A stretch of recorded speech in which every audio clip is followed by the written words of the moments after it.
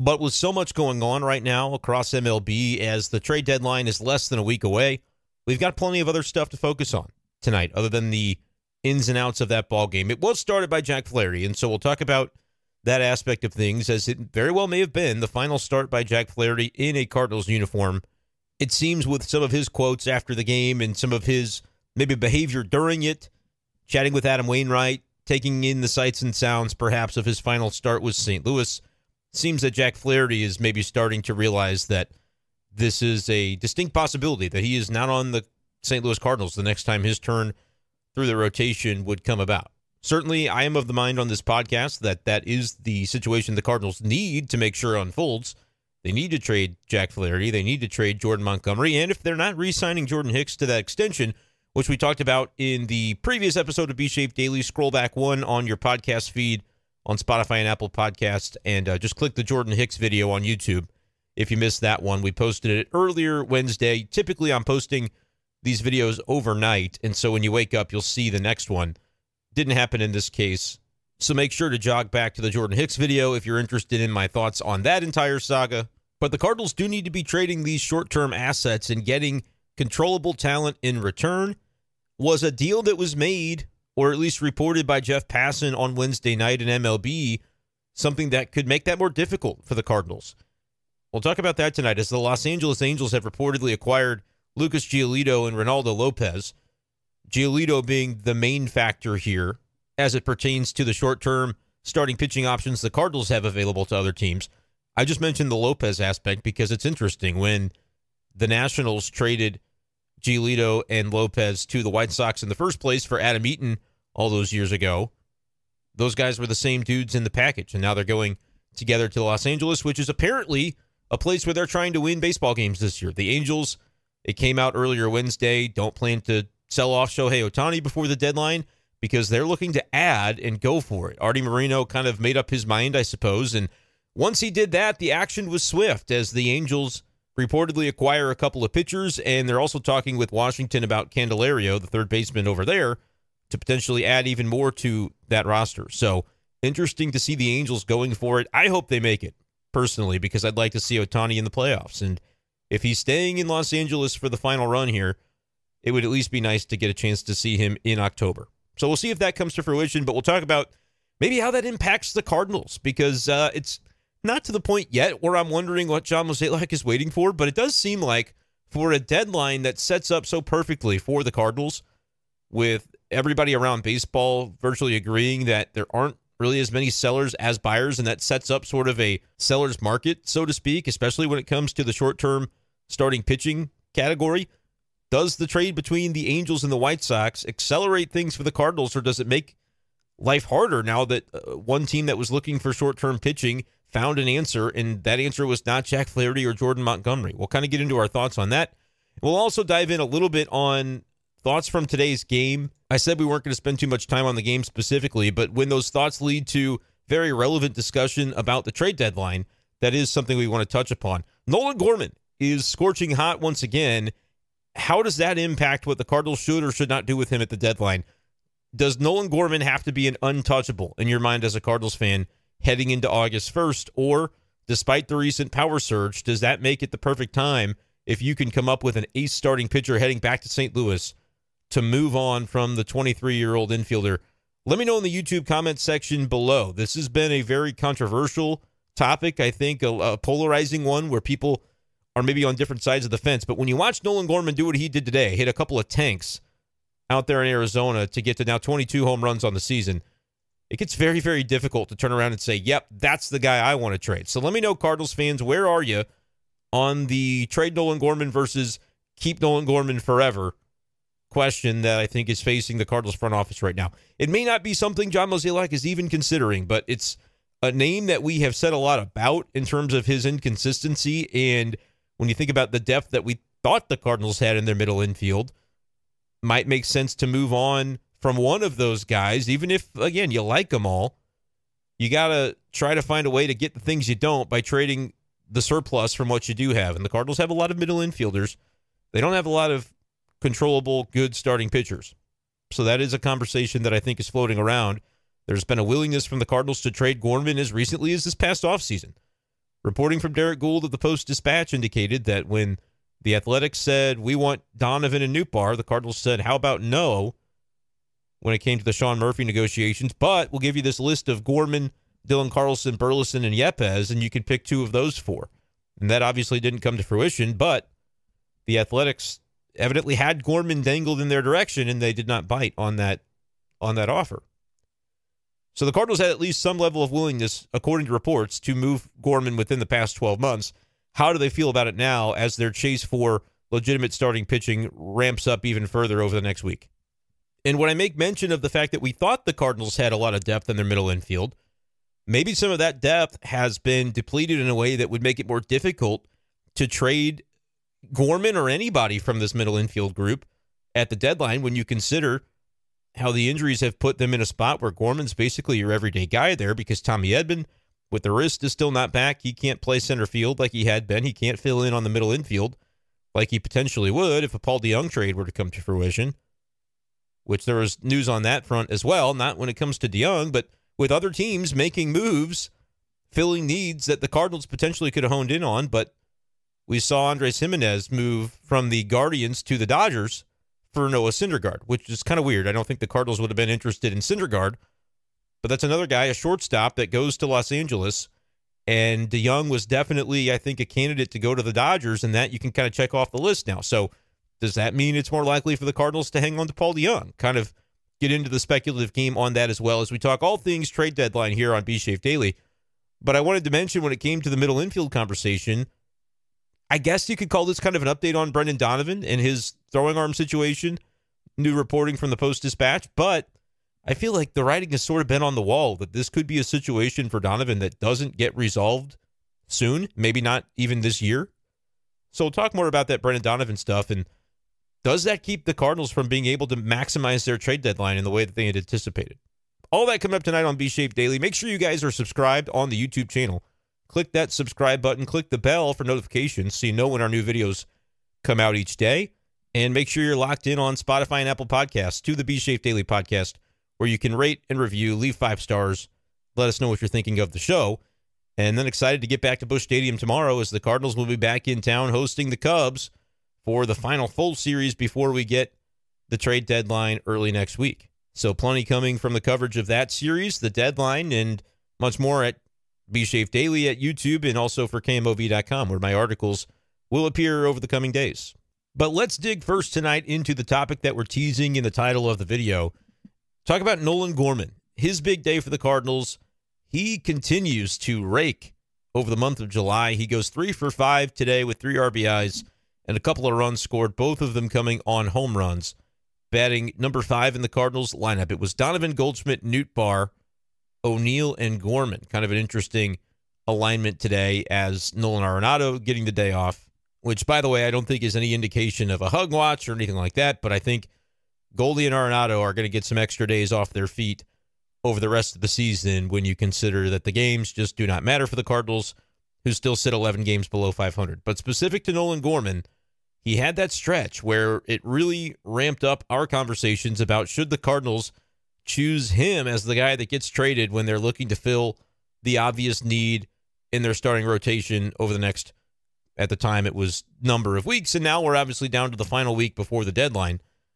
That was certainly a consideration because you had all these middle infielders, Edman, Donovan, Gorman, all can play second base, and only one of them can be at second base at once, and the other one maybe could be the DH, but you've also got sometimes Willson Contreras is going to DH, and Jordan Walker remains to be seen long-term what his defensive prowess ends up being as a corner outfielder and whether or not he can stick in those spots. So lots of considerations for how to use that DH role. Arenado, Goldschmidt getting days off their feet defensively moving forward. Can't necessarily just pinpoint a second baseman and say that guy can DH. Nolan Gorman, it's your spot. But right now, as we've talked about, you have injuries to Donovan and Edman that are basically putting Gorman into that lineup on a very regular basis as the second baseman. But he's starting to respond offensively. If you look at the last 30 game numbers, it's not great because when he was cold, he was ice cold. But I'm checking out the splits here on MLB.com. Last 15 games for Gorman, he's hitting .309 with a .356 on base and a .673 slug. which is good for an OPS north of 1,000. 5 home runs and 14 RBIs over his last 15 games. He is dialing it in offensively. He's got his season-long numbers up to 828 on the OPS, which I feel like if Gorman is a guy in the low 800s, that's pretty solid. If he can develop into a guy that's 850 or above, right now, for instance, Goldschmidt is at 850 on the season, that is a perennial all-star type of guy, potentially, if he year over year can produce those types of numbers.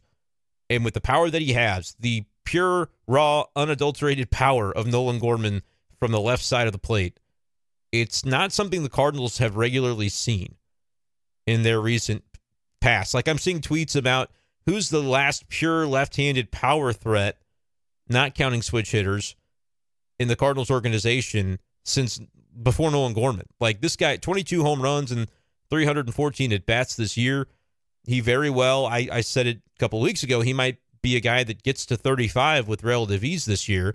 And certainly now, the way that he's going, that seems like a distinct possibility. With a little over 2 months remaining on the season, he could certainly make a run and do that. But this is the trick and the trouble when it comes to Nolan Gorman. Which, by the way, I think the answer to that question, left-handed power threat, I think J.D. Drew legitimately might be the answer. Comment below on YouTube if you can think of a pure power-hitting left-handed swing that the guy's not a switch hitter, so you can't give me like Carlos Beltran or something. But the Cardinals have just not had this type of true power. And I think J.D. Drew was an all-around hitter, but had some power to his bat as well.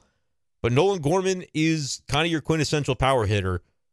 Again, with 22 home runs at this point on the season. He's got 65 RBIs. He could very well be a 100 RBI guy this year at age 23. I think sometimes we forget about how young this guy still is. First-round pick of the Cardinals in 2018, straight out of high school. And last year was kind of overshadowed at the DH position by Albert Pujols and his great renaissance in the second half of the year. Gorman just kind of got boxed out. When he was going through slumps last year, he didn't get the chance to play through those. And it just sort of fizzled out his season. Even with that, though, he was able to have a solid enough, like I would call it respectable, Nolan Gorman's rookie campaign last year. The overall numbers certainly didn't wow you by the end of the season. OPS was 721, OPS plus of 104, so 4% above league average. Low batting average, on base right at 300, but hit 14 home runs and 313 plate appearances to showcase a little bit of that raw power. Struck out a ton, 103 strikeouts and 313 plate appearances. He's on a little bit better of a trajectory this year. He's up to 107 in the Ks department, which is 4 more than he had all of last season, but he's also taken 30-some-odd plate appearances on top of what he finished with in 2022. And he's also got 22 home runs compared to the 14 that he hit last year. So increase in power, already more doubles than he had last season. The slug is north of 500 for the season after today's game. It's at 503 with a 325 on base. If he can just learn to take some more walks, and he's got 37 walks, which is more than he had last season, but not a tremendous, I mean, it's an improvement in the walk rate. But if he could be a guy that establishes that plate discipline consistently, doesn't chase the pitches off low and away, the slider from lefties is one that can certainly get Nolan Gorman out on. If he can consistently eliminate that from his game and be like a 250 hitter who walks enough to have an on base of like 350, maybe I'm asking a lot, but that guy is a middle order bat for the next decade if he does those things, because the power is going to be there. And so that's why it's like this conversation about trade Nolan Gorman. And I was participatory in this. I'm not going to pretend like I didn't say, look, if the Cardinals are in a bind here and they've got to choose between trading Donovan and Gorman, I would prefer to see them trade Gorman, because I believe that Donovan is a consistent force that you're not going to have to worry about slumps, and he's going to bring a lot more versatility on the defensive side. But it's interesting how a couple of weeks can change things. I mentioned the reporting from Derek Gould. He's got an article that he tweeted out earlier Wednesday evening about the fact that Brendan Donovan won't be playing in the field anytime soon, according to the Cardinals, and that surgery for his arm injury is a possibility, labeled the last case scenario, according to Donovan, per Gould's reporting. But basically that if they can't figure out the issue, the persisting flexor tendon inflammation, the soreness, that has just kept going for weeks and weeks and weeks now. He's been limited to a DH role. If they ultimately can't figure that out, it could resort to Tommy John surgery, I think is what Donovan would be looking at. Some form of that, whether it's the type that you don't have to spend as long on the shelf with the recovery of. Kind of, they've got a few different ways that they do the surgery now. But that would be what the Cardinals would be looking at with Brendan Donovan. Bryce Harper, for instance, last year, I think around late November, had Tommy John surgery for the Phillies, and only recently has come back and is playing first base. Brendan Donovan, a big part of his value is what he does defensively. Won the Gold Glove last year as the utility man. First time that award had been handed out, and Brendan Donovan earned it in the National League. Can play corner outfield, can play basically anywhere on the infield, and I think can be above average at pretty much everywhere that you put him. So that's a huge value to the Cardinals, and he's their leadoff man. He's got an OPS now at 800 for the season. Went 2 for 5 today with a couple of runs scored. He's hitting 288 with an 800 OPS. So you check the box on batting average. You certainly check the box on on-base percentage when it comes to Donovan. He's at 370 for the year. And now he's hitting bombs, too. The slugging at 430 isn't a huge number, but 11 home runs on the season compared to just 5 all of last year.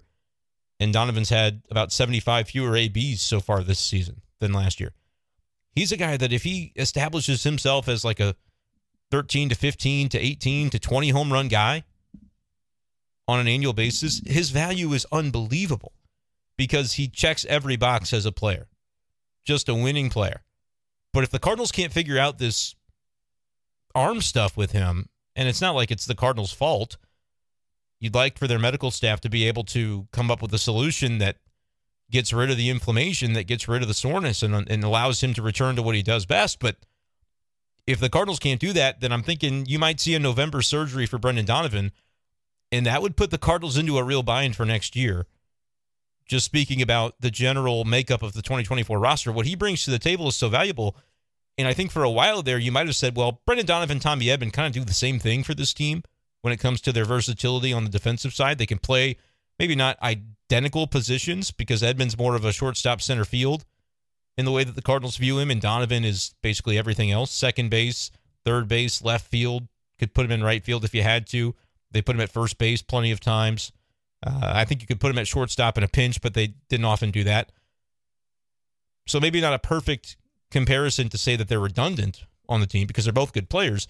I think the upside offensively of what Donovan brings is a little more than Edman, but both really good winning players. But again, if you were talking about, hey, trading away one of these second baseman types, one of these middle infielders slash utility slash second baseman, maybe Edman would be the guy that would go. Which, by the way, I think you do need to count in his offensive value. I talk all the time about how there needs to be a stat.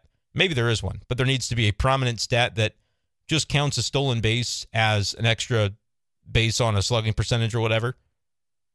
Some modification of that, because you could get a single, steal second base, or take a walk and steal second base. And obviously that's not the same as hitting a double because you maybe had a chance to drive somebody in if they were on base when you hit the double versus just stealing it. But should be a way to quantify that value because Tommy Edman definitely brings that element to the table more so than most other guys on the roster do for the Cardinals. But my long-winded way of saying, when you were kind of paring it down and trying to figure out who do they trade if they really do commit to saying, we have a logjam here, we like all of these players, but ultimately we're going to have to move one of them, move from a surplus to acquire something that you don't have enough of, which is good starting pitching.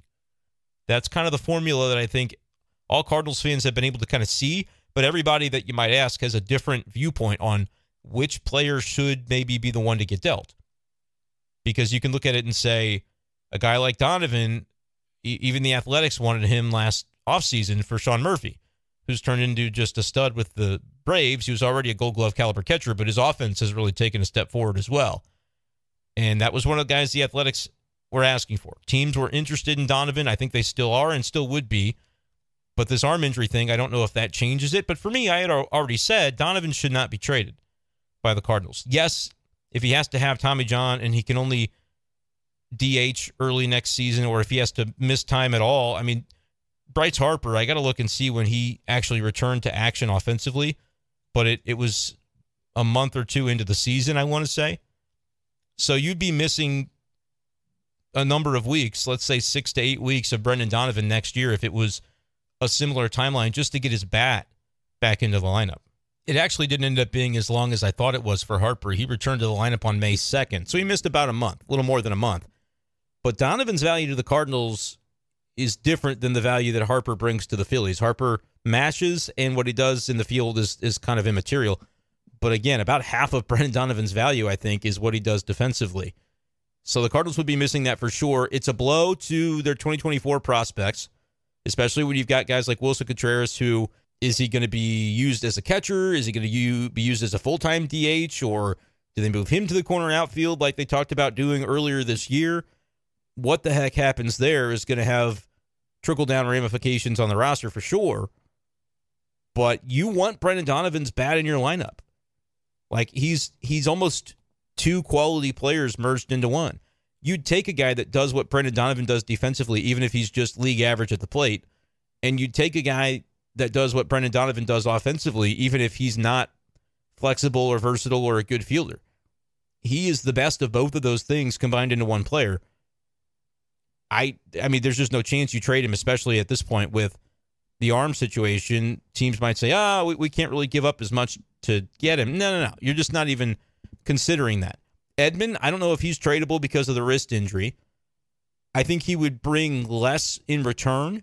If you're talking about a starting pitcher, I think you're getting either a guy with less team control attached or a guy that's got the perception of a lower ceiling, maybe more risk associated than a guy that you'd get for, I think, a Donovan or even a Nolan Gorman, where Gorman is 23 years old. He's got more years of control attached, longer until he gets into arbitration. Edman's a little bit further into that process, and it should just be evident. The left-handed power that Gorman brings is rare in today's game. So that's why it seems crazy. Like, why would the Cardinals even consider trading him? Well, you have to keep in mind the need. The need is starting pitching, and if left-handed power, raw, true power is valued across the game, you might be able to get a really good pitcher or a package involving some good pitching for Gorman if you were to explore that route.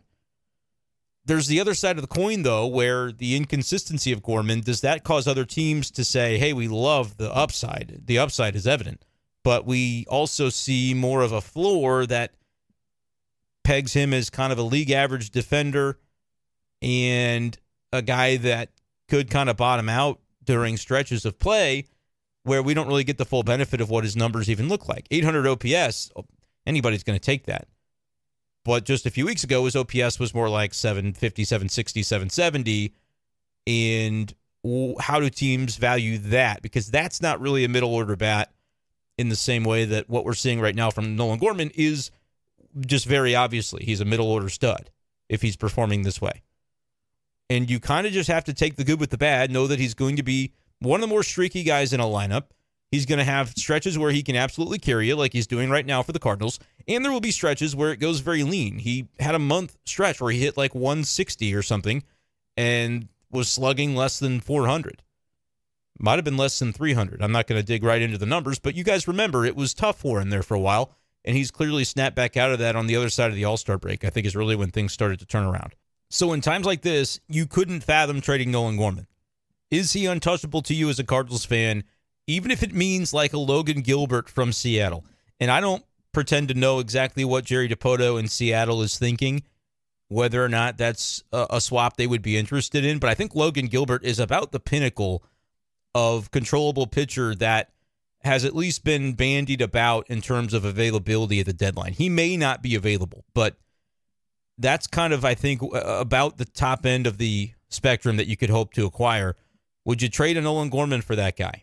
I think anytime you're trading extreme high upside position player for extreme high upside or legit quality pitching, it's still very risky because what do pitchers have the frustrating tendency to do is to get injured. I know that's kind of ironic when we talk about Brendan Donovan's injury being one that could require Tommy John surgery if it persists, but generally speaking, it's the pitchers that are going to get injured, and that's why when these conversations with other fan bases happen and I kind of swoop in and see them going on where people say, We should trade for Jordan Walker. I think this was going on with Cleveland's fan base or one of the other fan bases a number of weeks ago. And it's like, listen, you might think you've got the top pitcher or pitching prospect in the game. I do not think, if I'm running the Cardinals, there's a single pitcher in Major League Baseball I would trade Jordan Walker to acquire. Not one pitcher. And I notice I didn't say pitching prospect. I said there's not a pitcher in the game that I would swap Jordan Walker to get. Because the way I view it is one of those next 5 or 6 years, that pitcher will have Tommy John surgery and miss 14 to 15 months. That's just the reality of it. And so Jordan Walker, in all likelihood, is not ever going to have to deal with that level of injury. Knock on wood, obviously. But it's just much less likely for a position player to end up having that. And even Brendan Donovan, if he does have Tommy John, you're talking about him missing X number of weeks, not even months, and then it'll be a little more time before he gets back into the field and returns to his full capabilities. But that's like the worst case scenario for a position player, and it's still one that'll affect the Cardinals for less than half of a calendar year, in all likelihood. So that's where I come down generally on valuing position players versus pitching in trades. What's beautiful about where the Cardinals are right now is that I don't think they have to trade a middle infielder at this deadline. I don't think they have to trade Nolan Gorman to get pitching help. I think you're going to get better pitching help if you do something like that. But I also think it's an option to trade an outfielder, and as much as it pains me to say it, I have mentally already placed Dylan Carlson on the New York Yankees. That's my expectation. Whether it's Clayton Beeter or I think Clark Schmidt is almost a little too established for Dylan Carlson to be the headliner coming back to New York for Clark Schmidt, who's already in the Yankees rotation and is holding his own with lots of years of team control remaining. And I really like Dylan Carlson. Obviously, people who listen to my content know that. I think that the Cardinals haven't tapped into what his potential could be. I think they found every reason to maybe not belittle him, but they certainly have not given him the injections of confidence that they have provided to guys like Tyler O'Neill, which, you know, all they're doing is pushing their chips in on what they think is going to win them the most baseball games in the short term and the long term. And Tyler O'Neill does have a top 10 MVP season to his credit, and Dylan Carlson does not, and has lesser numbers against right-handed pitching, which is predominantly what you see across a Major League Baseball season. So they have made their decision, and it's not like when I see the conversation about, oh, now the Cardinals aren't going to trade Tyler O'Neill. We've talked about that in a recent podcast where Katie Wood reported that it looks like the Cardinals are hanging on to O'Neill through this deadline. And the reason for that is they don't want to sell him at his lowest. They think he's got more in the tank. And if they're going to sell him, it might as well be after he rebuilds some value. Maybe that happens in the offseason. And if they have already traded Dylan by that point, well, they're going to add to the outfield. That's kind of going to have to be what they would do. There's a lot of things that could happen between now and April 1st of next baseball season. But, there's no pretense about it. There's no spite in it anymore. Dylan Carlson's not high on the pecking order when it comes to the Cardinals and the direction they want to go with their outfield mix. Therefore, I think there are other teams that would see value in him, and the Yankees seem to match up with, the level of pitchers that they have available to maybe pull off a swap. But if the Cardinals can send Carlson and one of the, if the Yankees are still in it, you can send Carlson and Montgomery, which I don't know if they want him back. They just sent him to St. Louis a year ago. But maybe it's Flaherty going to New York would be fascinating, along with Dylan Carlson. Maybe that's a move, and it allows the Cardinals to either get back a higher caliber young pitcher in return, or maybe they could get multiple young pitchers. I think would be fascinating, and the Yankees could be that kind of one-stop shop. And they also need catching help, and I would not be trading Andrew Kisner or Ivan Herrera, really, because I don't know that the Cardinals have the confidence in Willson Contreras to be their catcher next year for anything more than a partial season. But if the Cardinals were deciding to go that route, you could potentially entice the Yankees as well by offering them a catcher as part of a package for whatever you're doing. I don't personally endorse that, but I'm just trying to give you guys the lowdown on, from a speculative standpoint, what I could see making sense for both sides. They recently, New York did have their catcher go down. Trevino, I believe, it was lost to the season to injury. So maybe that's a direction the Cardinals go, and they're able to fix the pitching, or at least have a fighting chance to have better pitching in 2024 by trading away Dylan Carlson, which, again, I'm not out waving the flag for, but it would potentially give him the opportunity to play every day which I think is a 24-year-old former top prospect is something he probably deserves a chance to do. Call me crazy. And I recognize, too, we didn't talk about last night's game, but that was a ball in center field that he probably should have caught, but it was a long run. The wall situation is weird in center field at Chase Field in Arizona. I'm not making excuses. If Lars Nootbaar had made that same play, I would have said, see, that's how he looks in center field. But he has made that same play a number of times.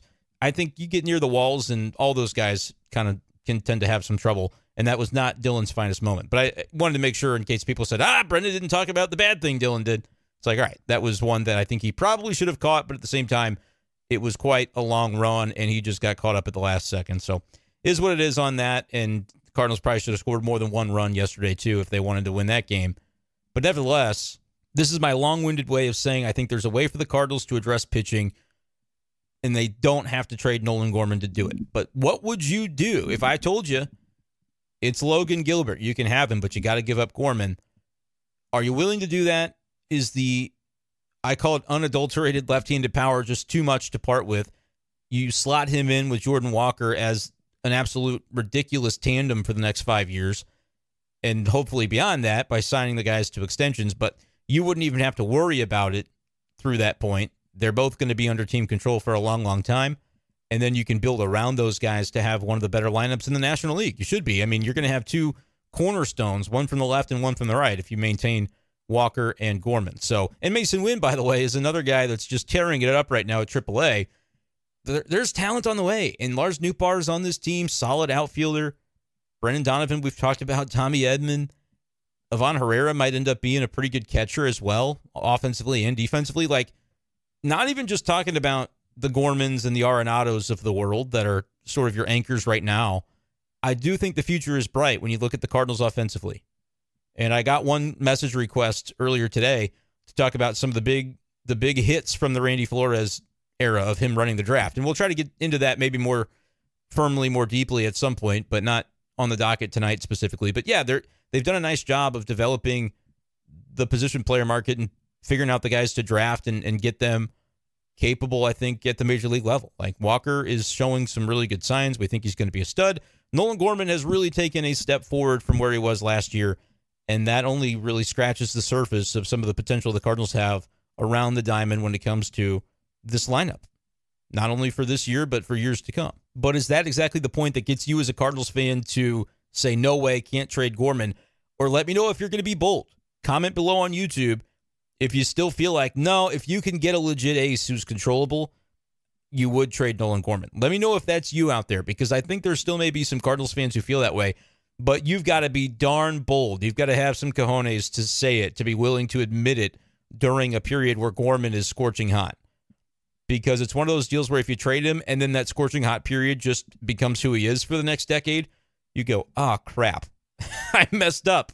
And John Mozeliak is desperately trying to avoid another, crap, I messed up moment. And it would be very easy to see how it would happen with Gorman, because he's literally doing it before your eyes right now. It's not like with a Rosarena or Adolis Garcia where you never actually saw it at the big league level. Gorman, in his second year at 23 years old, is doing it. He's demonstrating that he's going to have a body of work at the end of this season that's going to be pretty good offensively. Yes, there are going to be lean times mixed in, but for his OPS to be at 828, it tells you just the tremendous upside that he has. Because when he's going, he has the ability to torch opposing pitchers. And he's done it some against lefties as well. So demonstrating maybe becoming a little more of a complete hitter when he's seeing the ball well. You just got to get that version of him as often as you can.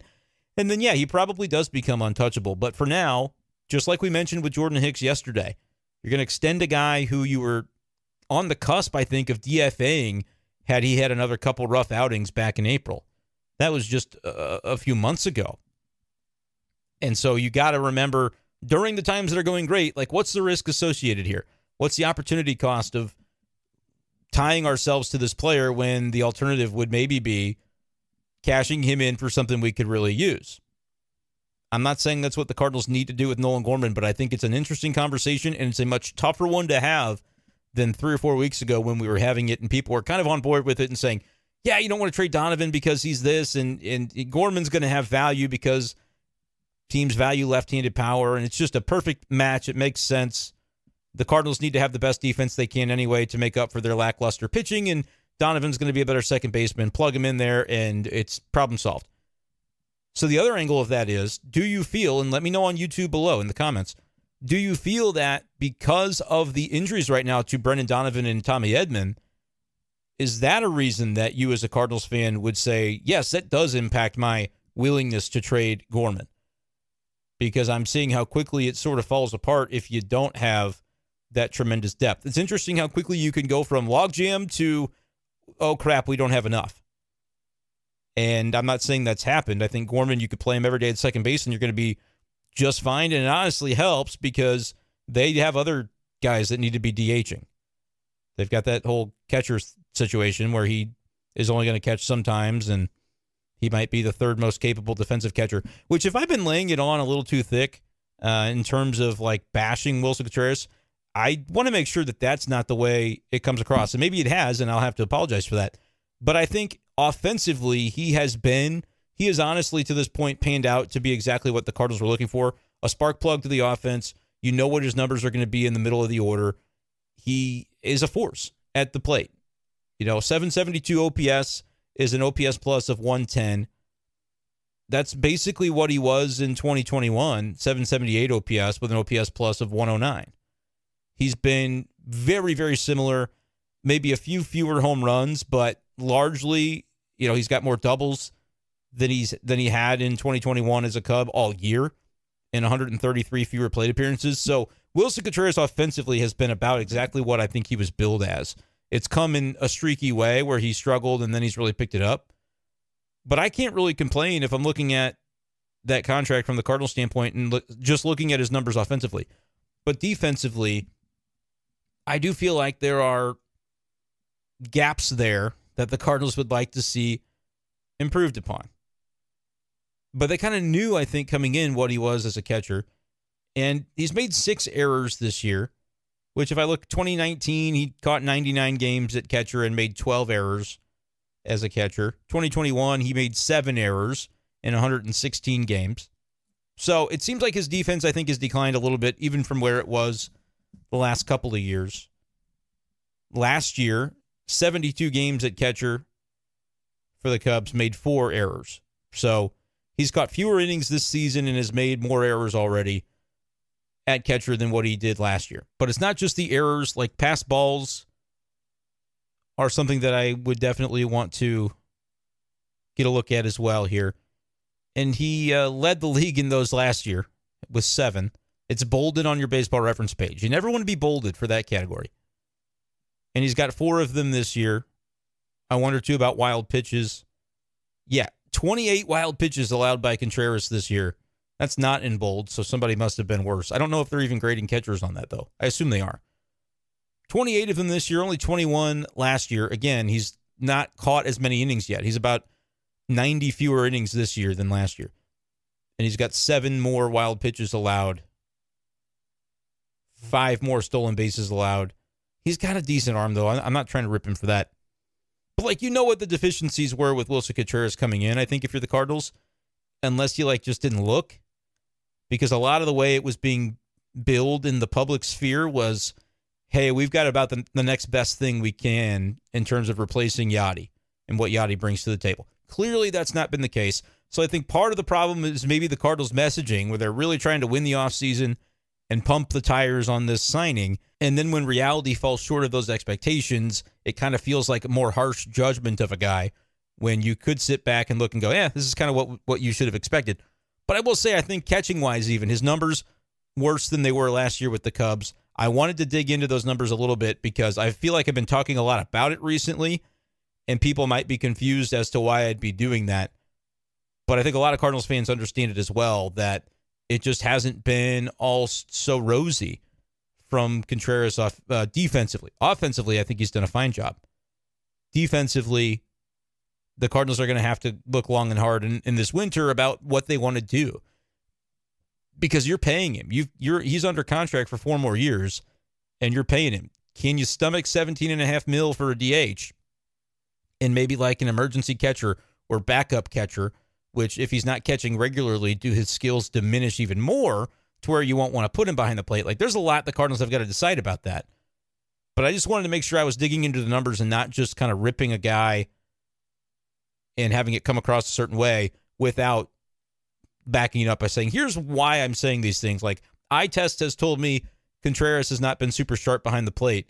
And I was glad we just at least took a moment to dig into those numbers and have them reflect that, yeah, he hasn't really been super sharp behind the plate. So there's that little spiel. I think the reason I gave it was because I'm looking at Brendan Donovan going, if he gets Tommy John, he's going to have to DH for about half the year next year once he's able to pick up a bat again.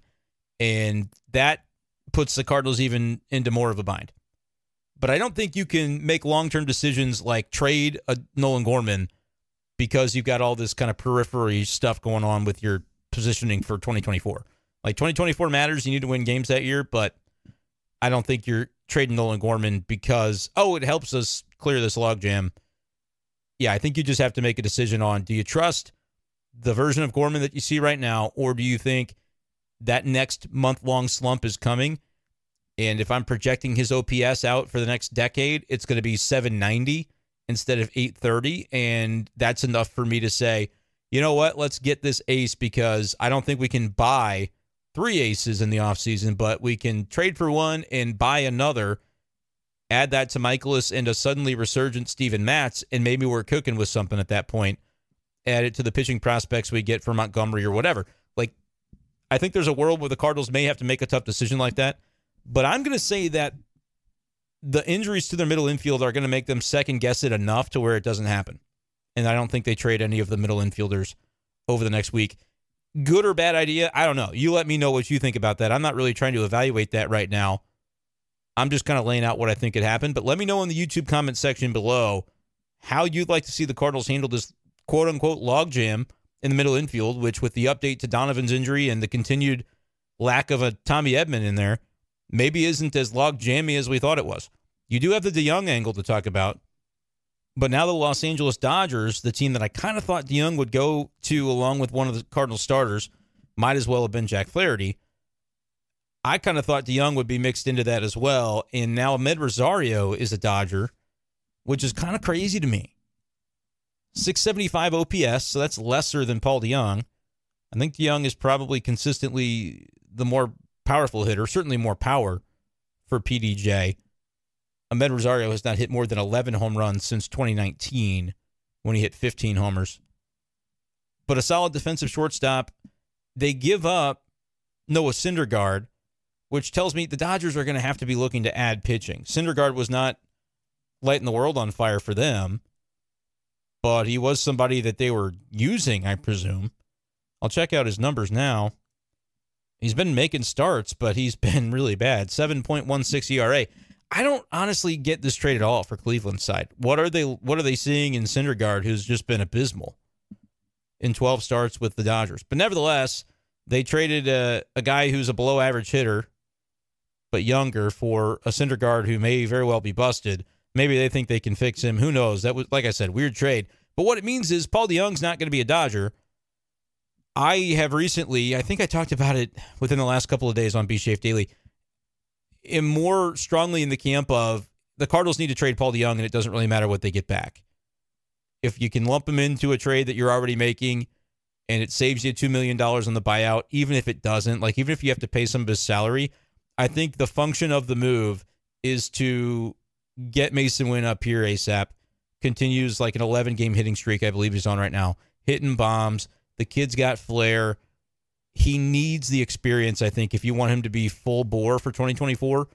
Don't have it be like a Jordan Walker plays for a few weeks, and then you go, oh, actually, we have some things we want you to work on. Go back down to AAA. Cardinals can't afford that in 2024. They need the most dynamic talents on the roster the entire year playing to their capabilities. Get Mason Wynn to St. Louis by August 2nd and have him start as many games as his body can handle. As a youngster, it should basically be every game. Because I think defensively, he's major league ready. I think offensively, he's showing signs that he could be there. And I don't think he's going to be a middle order bat. I don't think in the big leagues that Mason Wynn's going to be a leadoff guy. I don't think he's going to be a perennial all-star necessarily. But he's got those raw skills that you could see just him developing a little more consistency with the power, and then suddenly I'm wrong, I look like a moron, and Mason Wynn is him. Like, there is a not too far-fetched scenario where that outcome takes place. But I'm looking at it thinking the Cardinals, like, DeYoung is the impediment to that. They don't see a need to bring up Mason Wynn yet, especially as of the comments a couple of weeks ago by Mozeliak when he was asked about it. Again, I think he was just taken aback by kind of taken off guard by the timing of the question within the construct of a 30-minute press conference and the fact that it was asked by Frank Cusimano almost at the beginning of the presser. But I still think if it wasn't really even on their radar, how much can change within a couple-week time frame? Well, the thing that could change is whether or not Paul DeYoung is on your roster, and at that point, you'd have no reason not to bring him up unless you're gaming service time, which is not really even a thing anymore anyway. You're in the second half of the season. He's not going to accrue a full year of service time. I don't even think, especially if you wait like another week, it would impact the whole, can we get a draft pick if he's Rookie of the Year in 2024? Just if you have to game it that way, go for it. Game the service time to make sure he would still be eligible. That's a deal where you've got to be on the roster day one, opening day of the season, and spend X amount of time on the roster. But he would still have his rookie eligibility if you plan that appropriately, if I'm not mistaken. So regardless, I think Mason Wynn needs to be in St. Louis within the next couple of weeks. I think to get him in the lineup every day, give Cardinals fans something to look forward to other than Wainwright's every fifth day trying to get him to 200. Mason Wynn could be an absolute entertainer for the Cardinals and allow them to continue keeping the fan base at bay during a season where there's going to be a lot of bad baseball down the stretch, to be totally honest. Not that there hasn't been a lot of bad baseball already this season. But the DeYoung thing's interesting because the Angels say we're not trading Ohtani, and more than that, we're going to jump right into the market and make a deal or two over the next 24 hours after that word comes out of we're not trading Ohtani. That's called decisiveness. I'll give Angels credit where it's due, man. They're a completely bass-backwards organization over the last decade or so with a lot of the stuff they've done, and they haven't been able to find their way to the playoffs with Mike Trout and Shohei Ohtani. However, Artie Moreno decided, hey, we are going for it, and let's buy right now. We're trading for talent like Lucas Giolito, and now they're going for it. But the Cardinals, I think with a couple of the deals that were made Wednesday, like I said, there's still time. There's like 5 or 6 days before the deadline, but you do have a little bit of musical chairs going on where if everybody's found a place to sit, they don't need your chair. Even if you pull out the chair for them and say, here, sit in my chair, they might say, I've already got a chair. Dodgers found their chair with the infielders, Kike Hernandez, they bring him back, have that reunion, and Ahmed Rosario today in the Syndergaard deal. Now, does that open still the Dodgers' need for pitching? Potentially. Right? If they trade Syndergaard, who should have been out of the rotation anyway, but they could absolutely go for a Jack Flaherty or a Jordan Montgomery, probably even a Jordan Hicks. Imagine the Dodgers with Hicks. They'll probably teach him like a certain grip or something that'll make him even more unhittable. It'd be completely ridiculous. But maybe the Cardinals and Dodgers still match up from that perspective. But the Angels, if they were buying short-term pitching, rental pitching, now the Cardinals are not going to match up with them. And the Angels gave up like their number 2 and their number 3 prospect in their system in this deal. Now, that may be more of a reflection on the Angels than anything else. Gave up catcher Edgar Cuero and a left-handed pitcher Kai Busch. And Kai Busch, not to be confused with Kyle Busch, the NASCAR driver, but Kai Busch is a lefty who has bad numbers in Double-A.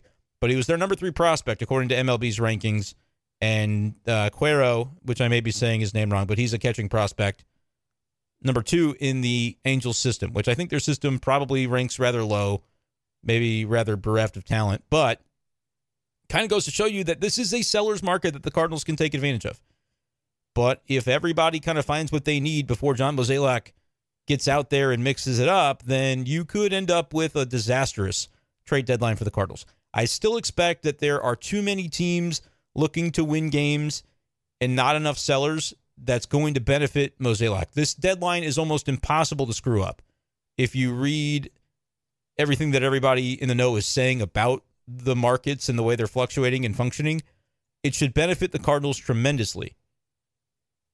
It's just a matter of whether they can take advantage and get the pieces they need for guys like Montgomery and guys like Jack Flaherty. And I'll still count Jordan Hicks among that. A day has gone by, as of this recording, past midnight into Thursday the 27th. We have not seen a Jordan Hicks contract extension announced. And I'm still thinking that unless those numbers are lower than some would expect, that's not a deal that should happen. The Cardinals should just trade him. I get what his value could be, but he could also have a 4.75 ERA next year, and then you'd be looking back going, wow. Yeah, it was just kind of a blip on the radar when he really put it together for that 1 year out of 5 that he was in St. Louis. But I'm just sort of bringing this all up toward the end of today's podcast. Subscribe on YouTube, by the way, if you're enjoying the Cardinals content. We do it every day. So this is where you want to be anyway. But I wanted to bring this up because the trades are starting to happen. The Cardinals have short-term assets to give. I'm not even talking about the speculative, will they trade an outfielder? Will they trade an infielder?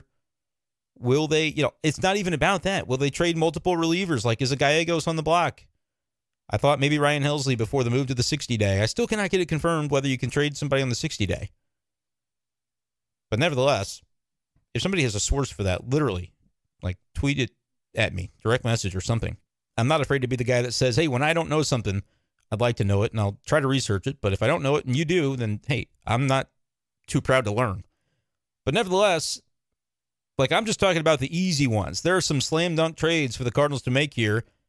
Flaherty, Montgomery, finding pieces for those guys in a market that's looking for short-term pitching, should be anyway. Hopefully John Mozeliak is able to accomplish that, but I wonder, do you think that the moves that happened Wednesday with the Dodgers figuring out some middle infield depth and getting Amed Rosario and the Angels acquiring Lucas Giolito and Reynaldo Lopez, does it eventually get harder, in your opinion, for the Cardinals to make the moves that they so desperately need to make? Unloading some of the pitching that they aren't going to get the benefit of beyond this September, and you might as well stock up for 2024 with any assets that you can acquire. Let me know what you think of where the Cardinals stand as the deadline approaches and things start to heat up across Major League Baseball. Comment below on YouTube, and make sure you guys are subscribed to Be Shafe Daily, either on this YouTube channel, which would love to have you hit that button, but you can also listen on Spotify and Apple Podcasts. Be Shafe Daily is the name of the podcast. Look in the description to make sure you are spelling that correctly if you're searching for it out in the ether. That is going to do it, though, for this edition of the show. As always, if there's anything that exists in Cardinals land and I haven't touched on it or talked about it extensively enough for your liking, I'm at bschafer12 on Twitter. Make sure to hit me up in a tweet or a direct message if there's something you'd like me to talk about more in depth on the show. Quick plug before we get out of here for the Patreon. If you want to support me in that way, you can go to patreon.com/bschafer12. Thank you guys so much, and we'll talk to you next time on Be Shafe Daily. Peace.